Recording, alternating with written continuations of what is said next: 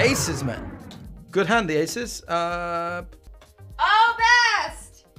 Here he comes. Someone's rebanged behind. Oh, how can we ever lose? This guy's gonna think I'm capped. He's got 2 bounties on the line. He's gonna jam fucking wide as well. 4-way all in with ace. Ace just gonna hold the side power on the right.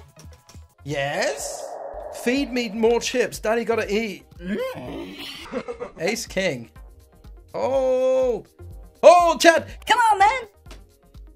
Nice. Oh my god, I got aces again. Oh, he's gone for it, hasn't he? $69 bounty on the original opener. Leave it. I'm going all in. He called 9s and 5s. Ace on the flop. Mate, I just win it all again, don't I? Look at that. Do I want to call? Yes. Yes. Yes. Ha ha ha. And in fact, I'm not even going to call. I'm going to fold. Okay. The worst hand in the history of hands, maybe ever, with folding 9s. We'll give a little tickler. Thank you so much. I still think they got a lot of ace highs. Oh boy, well we might be punted off, but so much. We unblock spades. Thanks for all the subs. We unblock spades. Really don't think they can even call a 7.